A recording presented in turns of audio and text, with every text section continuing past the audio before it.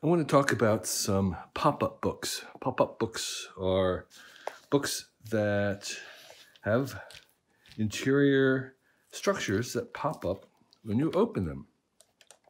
They are engineering marvels because when you close a book, they go back inside. Pop-up books are long-term. They've been around for a while, but this guy, Robert Sabuda, is the master. He is the genius of pop-up books.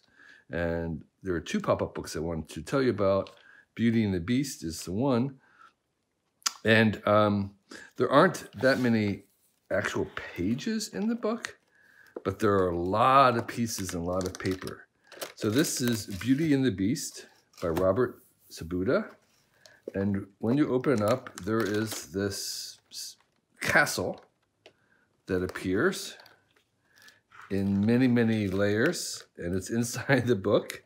There's a tree, there's a horse, there's stuff going on, and there's even secondary things to open up on the side, and you tell and read the story. And of course, this is a children's pop-up book, so you get to read the story and tell the story and interact with it. But look at that. That is just amazing. Close that page, and here we go. We open up the Beast. Look at that. That is just awesome. It's just magnificent. And it's just ingenious.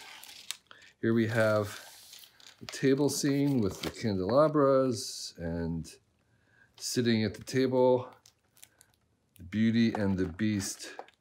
And it's just incredible that this appears on its own as you open the page. Here's the dance scene, and it's just magnificent. Again, you can read the story, but these things appearing are, as I said, engineering marvels. Just amazing. And again, there are usually additional things to open up and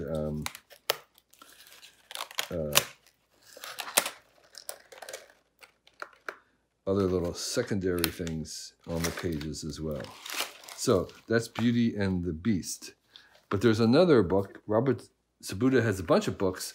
Another one that I really like is the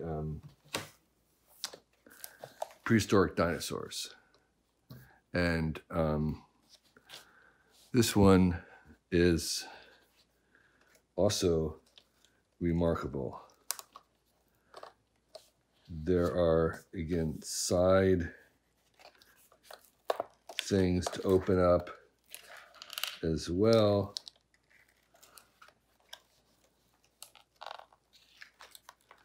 Here is, that's just so amazing inside a book. So again, you can read the stories about these and then they just hide back inside. Oop, this guy, I'm not sure what happened to him. Children have used this book. Oops, it's like his foot came out. This might need a little repair. I hadn't noticed that.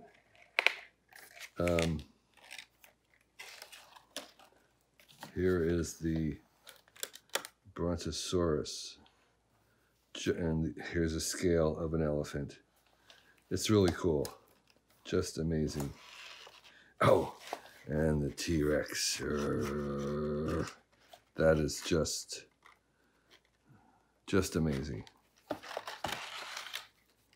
Woo! The raptors.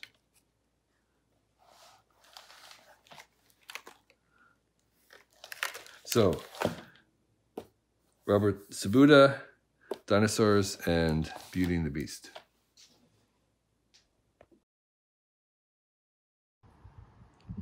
This little wireless Bluetooth speaker is called the Dodo Cool.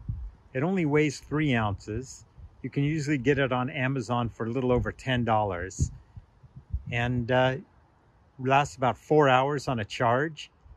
It's a lot better than the speaker on a phone. And so I bring this with me when I travel. Like I said, it's 3 ounces. It weighs almost nothing.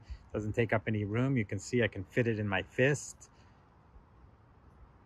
It's a great way to listen to podcasts and music in a hotel room. It also works as a speakerphone, which I haven't tried before.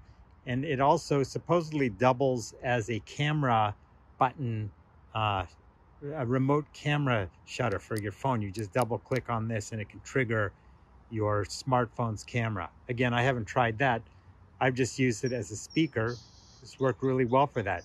The Dodo Cool wireless Bluetooth speaker. These little tools are called the OXO Keyboard Deep Clean Set, which includes a bristled brush, a loop brush, and a microfiber cloth that comes in its own pouch.